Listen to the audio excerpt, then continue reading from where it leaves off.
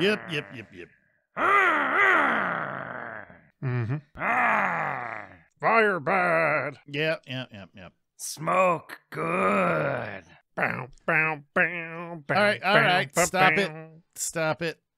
There's no reason. Feed my No, Frankenstein. stop it. That's enough. Stop it. 'Cause I'm 18. Bow. Okay, here we go. Ready? Yeah, let's do it.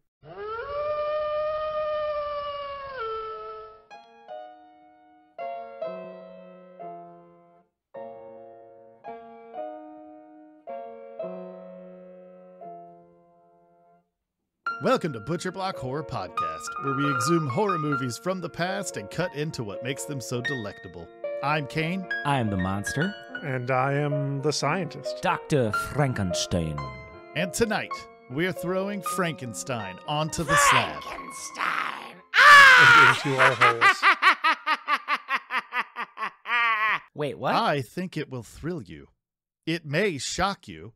It might even horrify you. And So, it might tantalize if any you. of you feel that you do not care to subject your nerves to such a strain, now's your chance to, Quiver and run. well, we warned you. Thrill me, chill me, If you fulfill enjoy me. the taste of these feasts of fright, then make sure you review us wherever you consume your podcasts.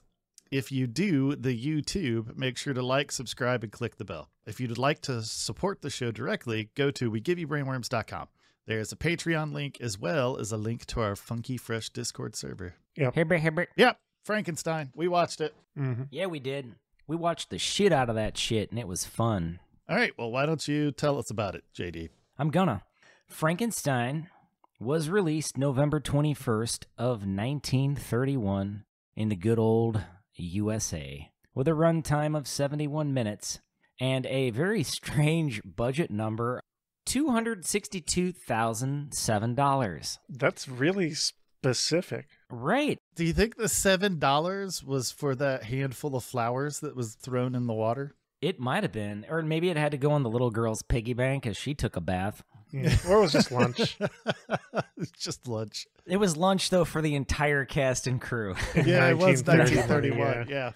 Anyway, it had a box office return of $12 million, so Frank did all right. Yeah. Frankenstein was directed by James Whale, who entered existence in England July 22nd, 1889, and sadly punched his ticket May 29th of 1957. He had a series of strokes near the end of his life that really kind of put him in a bad place, and he actually ended up committing suicide. Oh, damn. Just a very sad ending for James Whale. But his legacy has lived on. Whale is best remembered for a handful of very classic horror films, beginning with Frankenstein in 1931, followed by The Old Dark House in 1932, then The Invisible Man in 1933, and The Bride of Frankenstein in 1935. That's one of my personal favorites. The producer of Frankenstein was Carl Laemmle Jr. Laemmle was a well-known film producer of his time and the son of Carl Laemmle, who actually founded Universal Studios April 30th of 1912. Jr., though, was the head of production over there at Universal from 1928 through roughly 1936. Do you know where Julius Laemmle is from? I dropped the ball on that. Give us some geography. He's from Chicago, you piece of shit. Oh, shit. You silly goose. How do I forget? Seriously, a man of my own people. So let's see here. On to the plot of Frankenstein. The film begins with Edward Van Sloan, that's what Kane was riffing off of earlier, Edward popping out Scissorhands. from behind a curtain to break the fourth wall And creep me the fuck out. and creep us all the fuck out to deliver a brief word of caution, some shit about playing God. I feel like they did that shit a lot back then. Yeah. Yeah, I feel like the fourth wall was a thing. That was like a popular thing that Yeah, back when movies were kind of figuring out how they were different from stage theater. yeah. Yeah, you gotta get your audience to brace itself, I guess, if it's 1931, because they don't realize they're about to get hit with Yeah. some Frankenstein's monster. Like that story about how people saw a train on screen the first time and freaked the fuck out. Is that because people are genuinely just dumb? That's what it seems like, because people still clap after movies. Or is it the situation where any technology sufficiently beyond what a person understands is magic? I mean, assuming that story is true, because it might just be like a pop cultural myth. Right. I hope it's a myth. Then probably that it was just they had never seen this new technology before. And they were just like, what the fuck? Right. That makes sense. Yeah. Anyway, Van Sloan also plays Dr. Waldman. You mean Waldman, as pronounced in the film. Whatever.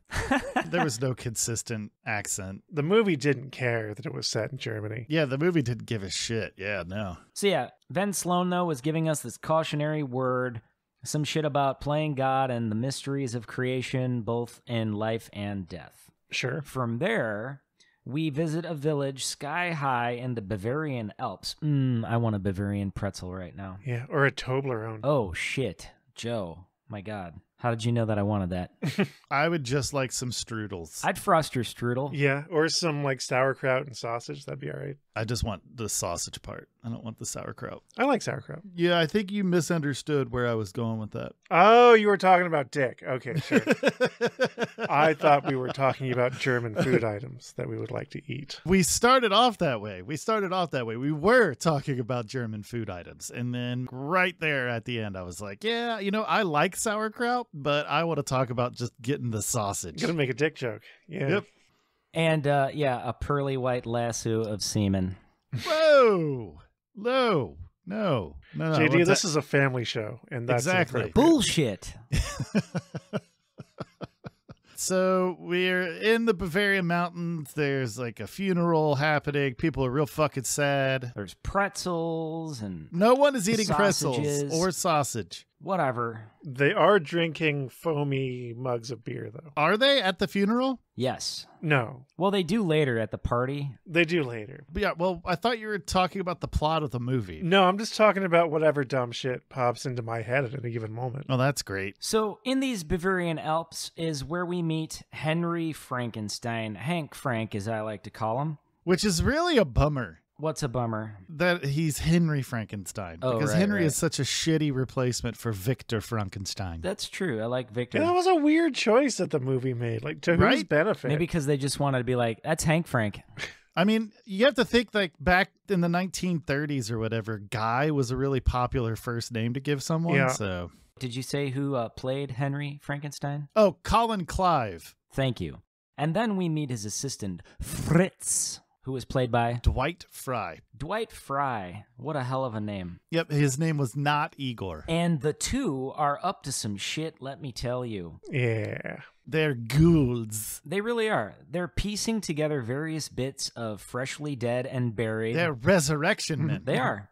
Yes, erection. Whoa, no, I said resurrection. And freshly hanged criminals. Hashtag body positive. Hashtag dirty mirror. Nothing like a little late night composite corpse work, if you ask me. Yeah. Well, I mean, it's the 1930s. You couldn't do that shit during the day. You got to make friends, though, right? Isn't that what it's all about if we're talking about the end of the day? I mean, so here's the thing. Back in those days, people always had wakes, right? Sure. It's like the body would lay in state for a certain amount of time Oh, yeah. That should be getting funky. in the parlor.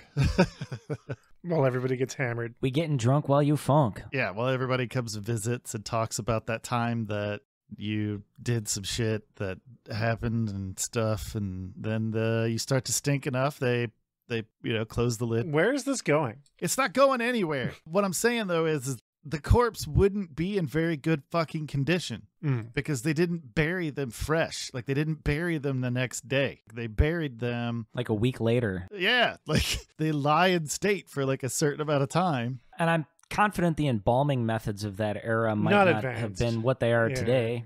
Anyway, Henry and Fritz, they're just trying to inject some life into a composite corpse through a system of electrical devices. His creation needs a brain. If Hashtag I only foreshadowing. had a brain. Wait, are you going to hashtag this entire goddamn episode? No, that was the last one, I promise. I was just trying to arouse anger, In me? and it worked. Yeah, it did. All I know is that a special little goblin is going to be visiting your front porch soon. Oh, okay. I thought you were going to send it up through my toilet again. Is Kane like the guy from the X-Files that comes up through your sewer grate and like munches your butt? No. Oh, somebody's been eating it. It's the Christmas goblin. All right. Just watery shit all over your doorstep. Ah, that's terrible. You gotta eat better, man. Yeah, you really do. I am not the Christmas goblin. All right? I don't think that's true. You got to believe, guys. You got to believe. I think you need to change your diet so your stools are a little more solid.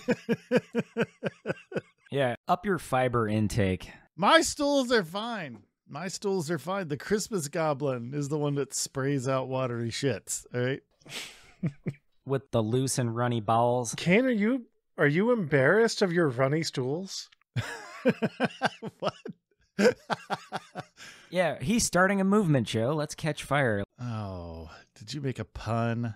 Runny shit positivity? What's going on here? What the fuck? Hashtag. No more hashtags. That's fucking stop it. That's it. That was the conclusion of my... So, all right, yeah. So Fritz. I'm going for it. Yeah. They're at a nearby school, and we meet Hank's former professor, Dr. Waldman. That was played by Van Sloan. Uh-huh. He's showing his class the difference between a so-called normal brain and that of a criminal's brain. I don't think he really knew the difference. No, that's not good science. And I don't see how because, and really, like, the two of you, I consider you both criminals because you stole my heart. Smooth criminals. Yep. Ow! Anyway, All right. I'm so sorry that had just happened, everybody. Yeah, you did it please again. Forgive Come on. us and remember to follow and like our shit. Anyway, Henry sends Fritz to school because he's a melon. Oh, wait, never mind. No, he sends Fritz to school to steal a healthy brain, but Fritz and his creamy little butterfingers, they malfunction. I mean, that's not completely true. All right? Fritz is a little fucking nervous. He's not particularly put together well for being a sneak thief. You know what I mean? Yeah. He walks with a cane. All right? And a He's limp. got a hunchback. Yeah, he's not qualified for theft. He's not a stealthy thief, No. you know? So he gets in there. There's a loud noise. It startles him, and he drops the normal brain. Yeah. So then he grabs the bad brains. Don't care what they may say. We got Nice. that attitude. Hell yeah. Nice. Fuck yeah. Hell yeah. We got that PMA, though. Anyway, he grabs the bad brain, and I'm just learning comedy, by the way. Can I be excused? Yeah, of course. Good night. No, you can't, Joe. You sit your ass right there. Anyway, back to the talking picture. Yep. We meet Henry's fiancée, Elizabeth. Row. Meow, meow. Do I get to tell everyone who played Elizabeth, or are you just going to mosey on along? I don't give a shit. Let's hear it. Yes, May Clark. May Clark. Okay. And their friend Victor. So here's the thing. In the book, Mary Shelley's book, Mhm. Victor Frankenstein Yep. has a dear friend named Henry. Uh-huh. Why did they flip the names? They fucked it up. That's I all. don't know, man. I really don't. Like they did make a lot of just very arbitrary changes to the source material to no one's benefit. Right? Yeah, it's real weird. Yeah, I don't know. It's hard to say. But anyway, Elizabeth and Victor, they're concerned for some of Henry's activity and seclusion. Yeah. It's been like 4 months since either of them have seen him. Yeah, he's been hanging out with Fritz a little too much. And Fritz is kind of a scumbag, so I can understand them being concerned. Yeah. Especially if they know. Like, if they know, they're like, ooh, man, he's been around Fritz a lot. What's going on here? Yeah, that guy's weird. Yeah, we need to wash his body. He smells like soup all the time. Oh, yeah, like a meaty soup, like a Yeah. Italian wedding or something like that. It's not good. Minestrone. Yeah. Yeah. Anyway, so they turn to Dr. Waldman for advice. And every other time I say this name, I'm going to use either a V or a W just to confuse everyone. Waldman, he lets on about Henry's desire to recreate life through experiments. Oh, that's cool. Yeah. In fear of Henry's well-being, the trio head to the laboratory right in the nick of time as Henry is dotting the I's and crossing the T's, so to speak. So come on up to the lab Yeah. and see what's on the slab. Hell yeah. I see you shiver with Antissa. Patient. Nope, you ruined it. Oh. Keep All going. right, sorry. Sorry. You gotta let it hang. Yeah, you know what? That's not bad advice. Nice. What? So in the midst of the final preparations, the lifeless body composite lay on an operating table. Through the raging storm, Henry welcomes in Elizabeth, Victor, and Dr. Waldman. And the thunder rolls down, down, down, down, down, down, down. Wow. Don't ever fucking reference Garth Brooks in my presence. Was that Garth Brooks? That was. Yeah, that's Dude, I was exactly so what that was. small like the last time I heard that song. God damn it, King. Didn't that guy wear like horrible shirts? Yeah, he did. Wasn't that his thing? Yeah. I mean, it was the late 80s through the mid 1990s. Pretty much everyone was wearing some kind of terrible shirt. Some version of a terrible shirt. Yeah. Yeah, fuchsia and teal tracksuits. Those were the worst. Mm. So the trio are now spectators as Henry and Fritz raise Kiss the hard. operating table. Yes, and they, man, you just made my brain start punching on the meninges and the walls of my skull. Thinking about those guys like making out on top of the monster, just on top of just the monster, really just like grabbing ass and just really it getting did in things to me. there. Yeah. So anyway, JD's we're all going to talk about Twitter-baited. grabbing ass later. I got a moment. Anyway, so they're raising this operating table toward a large opening at the tip of the tower, just the tip. It is where Frankenstein's monster is born, officially. Despite Frank's rough exterior, he seems to be a bit of a softy up front, though. Innocent and childlike. As the creature comes to be, excuse me. What's going on here? We can just talk about making out some more if you want. God damn it. Yeah, my brain's still rattled. So as the creature comes to its feet, Henry begins speaking to him, inviting it to have a seat. Well, it kind of like tours the little laboratory first. It was hard to follow. Henry then opens a giant window thingy, allowing some sunlight in. It's less of that. He invites him into the room and then convinces the creature to sit down. Right. And he's basically trying to show Dr. Waldman that the creature isn't inherently evil, because there's this whole time where Dr. Waldman and Dr. Frankenstein are conversing and Frankenstein's being kind of a smug bitch. Right. And he's like, well, you should be impressed. The brain was stolen from your university. And then Waldman's like, oh, that brain? That brain was a fucked Abby up Normal's. brain. It was Abby Normal's brain, yeah. And so Dr. Waldman's like, this thing is inherently going to be evil. The only thing that criminal brain knew was murder and mayhem, right? Yep. So that's why Frankenstein is inviting the creature to come out and sit down. And he's trying to show Waldman that the creature isn't inherently evil. And he kind of does have a sweet moment where he reaches up toward the light. Yeah, I mean, if people didn't fuck with the monster, he would probably have been... People like Fritz? Yeah. Like when Fritz fucking waddles in with a huge torch and scares the shit out of him. That's the thing is when Fritz walks into the room with the torch, there's an immediate reaction. Frankenstein's monster immediately freaks the fuck out. Right. Yeah, I mean, if somebody waved a torch at me, I'd freak the fuck out too. I'd be like, not like kicking that. some fucking balls.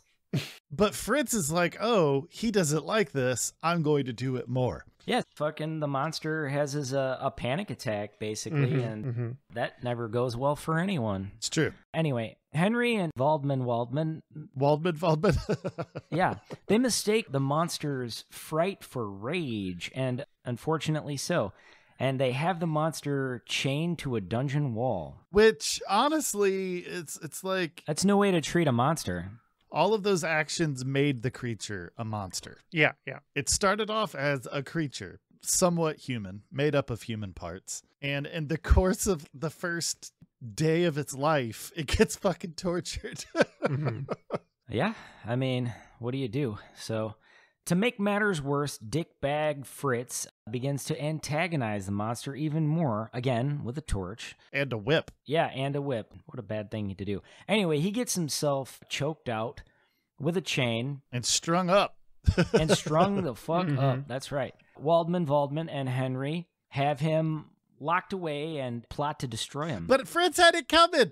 I did not feel bad for Fritz at all. Hmm. So real quick, I needed to interject this, right? The original casting for Frankenstein was supposed to be Bela Lugosi. Oh, okay. And the original director and pretty much everyone involved with the film ended up getting fired and replaced. But the original plan was that it was just going to be a creature full of murder and viciousness. Even when they switched to Boris Karloff and James Whale, they still did not want people to identify or empathize with the monster. They just wanted it to be scary and terrifying. But they failed because I sympathized with the fucking monster from the beginning. Mhm. Throughout the whole film, I sympathized with the monster.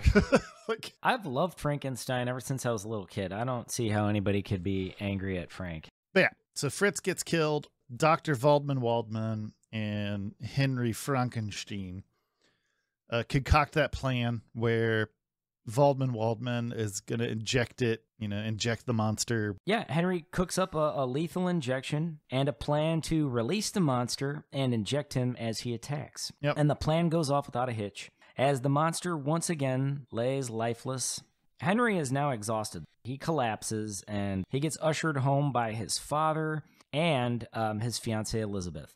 Henry is still freaking out about his creation, and rightfully so. But Waldman reassures him that everything will be taken care of. Dun, dun, dun!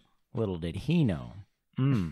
Anyway, Henry is now at home and he's recovered and preparing. Well, let's real quick, because we didn't get to talk about Lionel Belmore, who played the Burgomaster. Meister And Burger. Frederic Kerr, who played Baron Frankenstein. There's like this weird interaction between Elizabeth and Victor going and seeing Henry's dad, which seemed like a real weird play. Yeah, that guy was the most. Yeah. And then there's like this weird interaction between the Burgomaster. Does anyone know what a Burgomaster is? Yeah, it's like a lord, like the lord of the land, but it's, German. No, it's like the master of the town. Yeah, that's what I'm saying. You said it was a lord. Closer to like the mayor than... Okay, so it's like the mayor. Yeah. He shakes hands and kisses babies. Maybe he shakes babies and kisses hands. That's more like it. It's a weird time. Zing. Anyway, there's like this... I'm bored.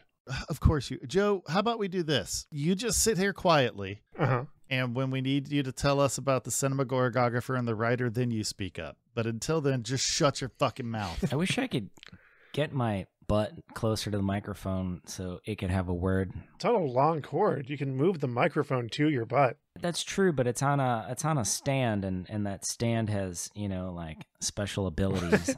What the fuck? I'm afraid to take it off the stand. But if you want to mic your butt, you can just... It's fine. You can I know, but it's too late. I already farted. It's fine. Oh, God. So Henry he's now at home and he's recovered. He's preparing to make another huge mistake. He and Elizabeth will wed soon. Cut to Waldman, who's about to examine the monster and possibly perform some experiments of his own. Just as Waldman is about to get weird, the monster JD is so looks excited like to say he's this. about He's to so get excited. a handful of ass, but then he fucking reaches up and strangles the fucking piss out of Waldman. Waldman. Waldman. So he goes down. The monster is now on the lam, wandering aimlessly. Who's going down? What? Waldman. He's Okay. dead. He's Waldman. Waldman. He's let cargo loose this barge. mortal coil. Yeah, he is expired. Let's just go with that. Sure. He is an ex-doctor. Yeah, no And longer. an ex-person, really. Fired from life. You can't fire me, I quit. That's right. That doctor is no more. Deceased. The monster is now on the lam, wandering aimlessly through the landscape. Fuck. Until he meets a young girl named Maria. Played by Marilyn Harris. Yes, Marilyn Harris. What a sweet child. And there was a story that I read about how she wanted to take a car ride along with Boris Karloff in the Frankenstein monster costume. Yeah, she was a fearless kid. I feel like I've heard stories about Boris Karloff being just a really sweet dude. Yeah, I think he had a pretty good temperament. He had a lot of back issues. The scene where he carries Henry Frankenstein up that big old staircase near the end of the film, supposedly blew out some discs in his back and apparently needed some back surgeries as a result. It should have been his knees. Yeah, when you lift anything, when you lift anything, bend your knees, use your legs. Anyway, the monster and Maria, they make fast friends, and she's like, hey, you want to play a game? They're on a similar intellectual level, it seems. The child is probably smarter, but they're vibing. You could just tell. It's like Bumble BFF friends or whatever you call that shit. And she's like, let's toss flowers into the lake. And he's like, he really seems to love it, though. He's genuinely fucking into it. Maybe a little too much so, though, because the second they run out of flowers, he decides to toss Maria into the lake, and she was the most non-buoyant human being who's ever lived. The second she broke the surface tension, she just sunk straight to the bottom. Yeah, very close to the shore, too. The water didn't look as deep as all that. Yeah, and it didn't even seem like it was moving violently. It wasn't like it was like a river and there was some current. I figured it out. Okay. Please share. All right, so it was very shallow there. Uh-huh. She cracked her shit on a rock. Exactly, yeah. Oh, okay. Because he did chuck her pretty hard. Yeah, he chucks her. But here's the thing. We have a lot of passages in our body like that would maybe possibly raise us back to the surface. We didn't see her. Well, I mean, they leave the scene. I want to read too much into this, though. It was visually very funny. It was very funny. So anyway, she disappears, assumed to be drowned, and Frankenstein's monster runs off again. Fuck you. Now all the preparations for the big wedding day are now set. And, actually, Wedding Crashers was actually a sequel to Frankenstein. Henry and Elizabeth, they're all happy as can be, but they can't tie the knot until their old friend, Waldman arrives. Victor rushes in, however, Spoiler delivering... Yeah. It was not a nice day for a white wedding. It was not. And so he delivers horrid news. Everyone instantly knows who's at fault. It's the big man. Oh, I was going to say capitalism. Mm. Well, that first, of course, but after capitalism, the monster. And we find Elizabeth alone in a room where the monster pays her a visit, absolutely scaring the shit out of her as well.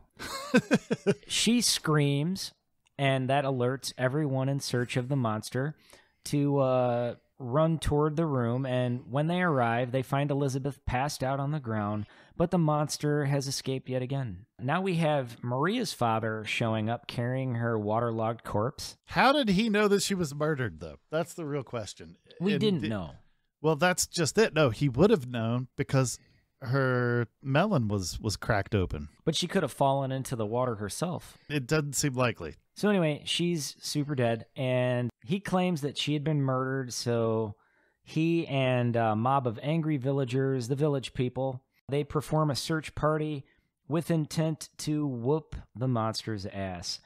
During this relentless search, Henry is encountered by his creation. The set for that part was amazing. Remember, you could see the brush strokes of the painted sky and the canvas. Yeah, I mean, again, transferring very old movies to modern high definition can really fuck them sometimes. Right? Oh, absolutely. So yeah, Henry ends up getting knocked the fuck out. He gets clubbed with a fist. Yeah, he really does. I think and that's the just monster, punching. he takes him away up to the top of an old grain mill. And so this is that scene I was talking about where Boris Karloff actually blows his back out. And also, I'd like to mention, we're 2 for 2 on being some type of mill as part of the set of an old horror film. It's true. Let's see, what else does JD have in store for us? Anyway, The end of the movie, I assume. Yeah. some peasants hear Henry's bitching and moaning, and so they rush to his aid, and the monster goes to fling Henry to the ground. But his life is saved by the vanes of the windmill.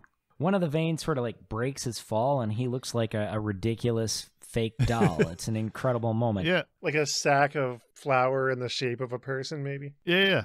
So then the village people decide to bring him to the YMCA. I've heard rumor that it's fun to stay there. I've heard that too. It is fun to stay there. They've got everything. You can have a good meal. It's great. So they set this windmill on fire, and the angry monster, he's trapped inside. The film then concludes with a toast made by Henry's father to his future grandchild. The end. Yay! Yay! Yay! Oh boy! All right. Well, the score was done by Bernard Kahn. The con man. It was pretty fun. I enjoyed it. Hell yeah, Yeah, it was that good. It served the movie. bitchin'. Joe, real quick, why don't you tell us about the cinematographer and the writer? No. What if we say pretty please with what's your favorite sweet flavor that we could put on top? I don't know. Whatever. I'll just do it. It's fine. Okay. Quit being a baby. It's not going to be real quick though, because there's actually like a lot of. I've tried to truncate it as best I can, but there's Okay. a lot of shit to talk about with writing and cinematography. All right. Well, do it. All right. We're going to go 3 layers deep here in terms of the writing of this movie, Okay.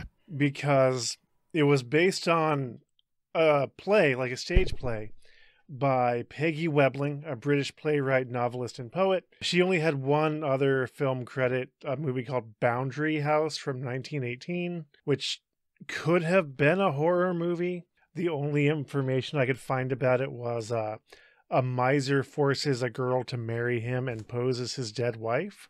Weird. But she did a lot of things in the 1910s and 1920s in terms of writing and stage writing and shit. The play was inspired by the novel Frankenstein or the Modern Prometheus by Mary Shelley, which is considered one of the first examples of science fiction. And it was written as the result of a challenge between Mary Shelley and 2 other writers who were snowed in to write ghost stories. Mary Shelley, famous novelist of the Gothic era. All of that inspired the screenplay for this film. It's a lot. Yeah, it's a lot of sandwich. Well, let's all take a bite. Yeah. The screenplay was written by John L. Balderstone, which is an amazing name to have. Jean-Luc Picard? No. John L. Balderstone, who was an American playwright, journalist, and screenwriter, who, as a foreign news correspondent, covered the opening of the tomb of King Tut in Egypt. Did he mysteriously die after that? No, he had a long career in journalism and screenwriting. Oh, He did not mysteriously die. You know why he didn't mysteriously die? because curses aren't real? That's correct. Curses Yeah. are not real. I've heard that the most logical explanation for that kind of myth Mold spores. is, mold inside the tomb that people would then inhale and then die. Yeah. Yeah. He was a journalist for a long time, and then his newspaper folded, at which point he became a full-time screenwriter. He wrote shit like a lot of Universal monster stuff, shit like Dracula, The Mummy, which may or may not have been inspired by the opening of King Tut's tomb, The Bride of Frankenstein, Dracula's Daughter, and obviously this movie. Hell yeah. And that's all I've got to say about writing, but I can talk about a cinematographer. Excellent. Cinematography was done by Arthur Edison, who is a legend in the field of cinematography and was considered a pioneer in the craft. He started out as a photographer and joined the film business in 1911 at Eclair Studios, which sounds delicious. Ooh, eclairs. Cream filled. Yeah. My favorite. I prefer Boston cream pies. All right, isn't that your favorite pastry, Boston cream pie? Yep. Yeah. Do you like Boston baked beans? I do not. I don't like baked beans either. Yeah. I'm a key lime pie guy. Key lime pie rules. Yeah. I like key lime pie. What about a Boston cream pie filled with baked beans? Why would anyone do that? Like, why? How come they don't make a donut filled with the key lime stuff? I just want to They let you do. know that tomorrow Those exist. I'm going to Well, how come I haven't get had up one? early and I'm going to go buy a Boston cream pie Mhm. and I'm going to eat all of it by myself. Not all share it in with one us? sitting. All in one sitting. What if I look at you with my puppy dog eyes? Then your puppy dog eyes will bear witness to the atrocity that is me consuming an entire Boston cream pie by myself. I'm actually more interested in talking about dessert than talking about this movie, but I am going to keep talking about this movie. Oh, Well, yeah, go ahead. We appreciate it. Yeah. But yeah, he worked as a photographer at Eclair Studios and also was an extra in their films. That entire rant was born from the name of a studio. Yep. Thank you, Joe. That's how what we I do. And yeah, he worked his way up to cinematography in 1914 and began a legendary 4-decade career. This guy is like one of the legends of filmmaking. Damn. And I'm excited to talk about him. He had a very like modern sort of photorealistic style that a lot of film nerds have very strong opinions about how it influenced the direction of filmmaking down the road.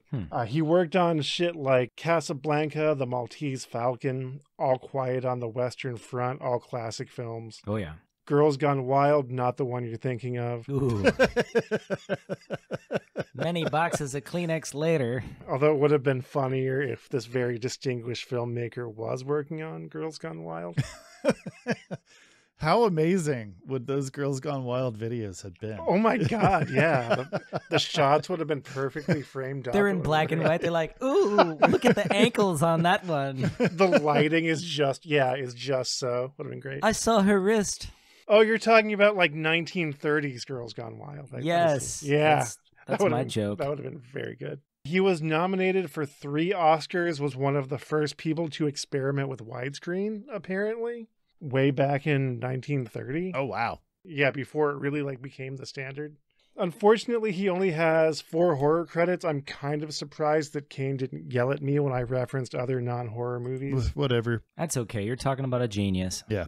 Frankenstein, The Invisible Man, The Old Dark House starring Lon Chaney, and a film called The Gorilla, which I don't know anything about, but apparently the back of the box summary is an ape is suspected of committing a series of murders. And that's all IMDb has to say about it. Yeah. Sounds really good. Yeah. And yeah, unfortunately, after his legendary ass career in game-changing camera work, he passed in 1970, but he was great. And then there was an uncredited cinematographer, according to the IMDb page for this movie, named Paul Ivanhoe, who I'm not going to talk as much about, but he also had a very long career in film. And he worked on a movie called Frozen Ghost, which has a funny name. That is kind of a funny name. Made me laugh. I think the funniest name the cinematographer had worked on is The Cock-Eyed World. That is pretty good. Nice. The one-eyed snake. All right. Is that all you got, Joe? Yeah, I'm done talking. All right, cool. JD, tell us about the special effects. You got it, baby girl. Special effects. We got 3 people uncredited for prop creation. Frank, Oscar, and Paul Dallins. The Dallins brothers 3. They were responsible for a lot of the cool props you see in the background and different things throughout the mansion and the castle or whatever you want to call it. Then we have the infamous John P. Fulton, born November 4th of 1902, died July 5th of 1966. And Fulton has hella special effects credits, 76 in total. He also has 253 visual effects credits, jam-packed with countless horror films. Just name a few, we've got Frankenstein, The Mummy, The Old Dark House. There's just an ocean of them. Like, I didn't bother to list them all. It's for the best. So I would just go ahead and encourage our listeners to check out. I just typed in original Frankenstein horror makeup in YouTube, and I got to watch some really cool tutorials on how they were able to, the whole process of them dressing Boris Karloff with the makeup. And they kind of started it off with like the rubber headpiece and just started building it all really brilliantly. I'd rather watch them undressing Boris Karloff, if you know what I mean. Nice. Nice. But they get in a decent amount of detail. Obviously, there is no live footage or anything like that. It's all just a series of still frames, but it shows the progression. It's pretty awesome. Sure. But yeah, they just build it up with like a lot of latex material and adhesives and things like that. So, and a bit of makeup.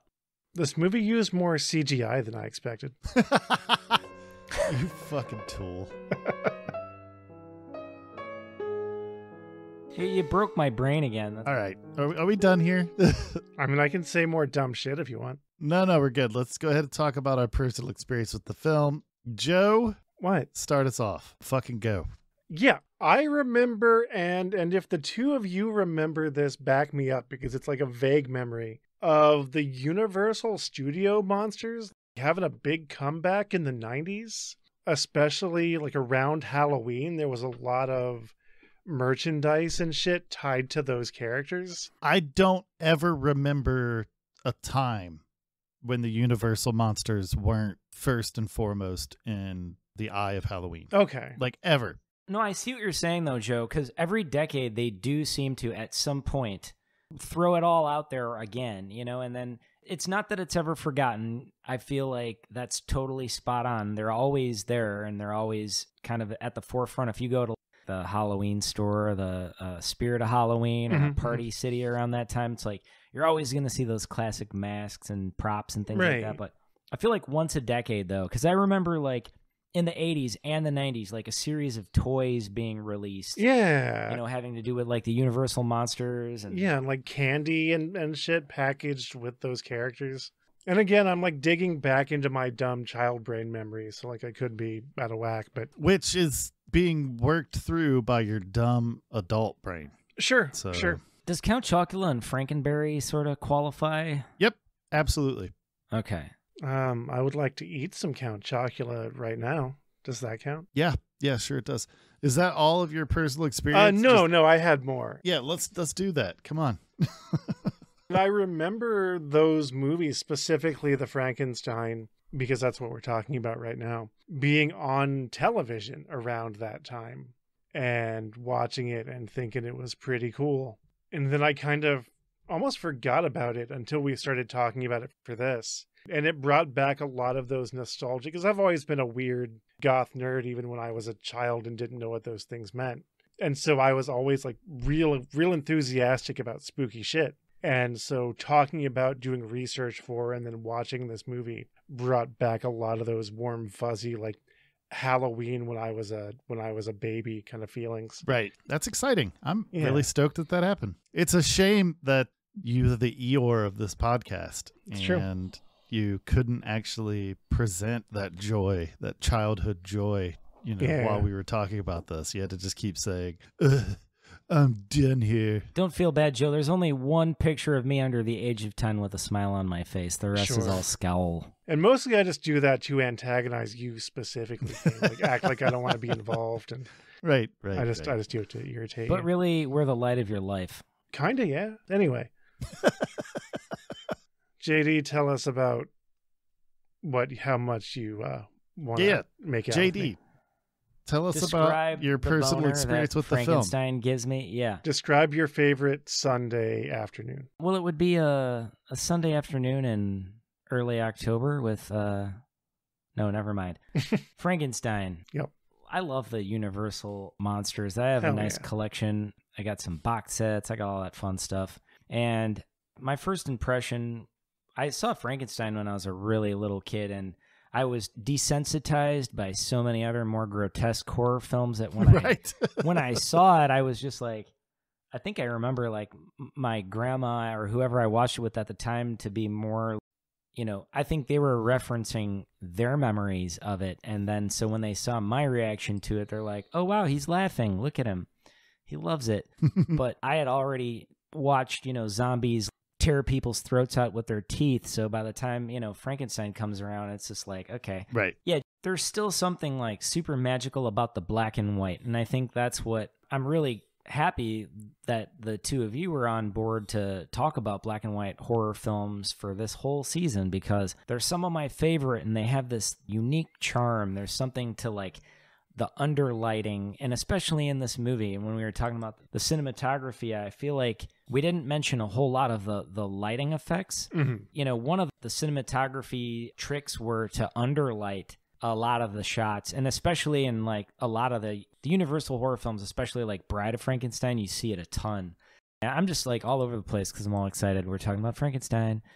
Yeah, the movie itself, it's just a really cool story. I've always enjoyed the idea of making something come to life but that doesn't have to do with some spiritual thing or a religious thing. Like it was science. It was just science. They used science to resurrect a corpse. Mm-hmm. That's why Mary Shelley is referred to as the godmother of science fiction. Yeah. Yeah. She birthed science fiction with Frankenstein. or the modern Prometheus. And I love that they introduced that possibility, at that time especially, that something could just be science forward and created in a laboratory that is our equal.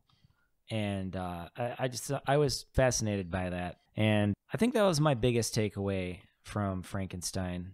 And I was also disappointed that they couldn't just find an arm that also had a hand still attached. They had to... Oh my God. We talked about this. Yeah. We talked about this, all right? He probably could have. He probably could have found an arm with a hand attached. But the perfect arm didn't have the perfect hand. Exactly. Right. Yeah. But what made that perfect hand? Was it soft? Was it... Here's the thing is that he was digging up corpses. That's true. So there's a good chance that he found some beautiful arms. Right. That had rotten, gross hands. And he was like, well, I can't fucking use those. Chop, chop. So that's why. That's why, JD. Yeah. That's why. Gotcha. All Well, right. so with that said, perfect segue to your personal, whatever you want to call it, with the film. I saw all of the Universal horror before most of the real horror. I guess not real horror, but the gory stuff. Sure. My dad was really, really into The Wolfman. That was his favorite horror movie. I like The Wolfman too. So there's a certain nostalgia that's attached to watching any of these movies. It's actually been a long time. I've watched, we'll be covering it this season, Abbott and Costello Meet the Wolfman. Abbott and Costello meet and fuck. That's not, they don't meet and fuck anyone. No, it's spelled like meat, like MEAT. They meet him. Like, no, that's bam, not. Take it. That's not. Meet the Wolfman. Right. Yeah. They grind him. It's Meet Frankenstein. Yeah, they grind up on him. Yeah. It's Meet Frankenstein. He's like throwing his ass back, and Abbott and Costello are like grinding on him from both sides. All right. Well, anyway, I love these movies. I think they're a lot of fun. I had a good time watching it. It reminds me of being young. Aw. And that's it. That's all That's I a got. good parting thought. Anybody else have anything to add? No, I'm gonna go watch Good. Sons Fuck of Anarchy. You what? If you watched Frankenstein, let us know what you think. Frankenstein. You can find us at WeGiveYouBrainworms.com. .com. Next week, speaking of the devil, we're covering The Wolfman. Once again, we warn you against forgetting to like and subscribe on YouTube. And click the bell. And follow us on Instagram. Instagram. I'm Googling how to say goodbye in German real quick. Why? This movie didn't give a shit about German. Yeah, but We did not care. everybody was faking a German accent and No, they weren't. That's the thing. No. Nobody used a German The accent. farmer tried to fake an Eastern European accent, kinda. Yeah, kinda. well, maybe that's what I'm hearing. I don't know accents. They're all like UK accents. Or in some cases just American accents. Yeah, Sure. like Little Maria had the Shirley Temple kind of 20s voice. Hollywood accents. Exactly. Yeah, like those kinds of things. There wasn't any type of cohesive. No, the movie.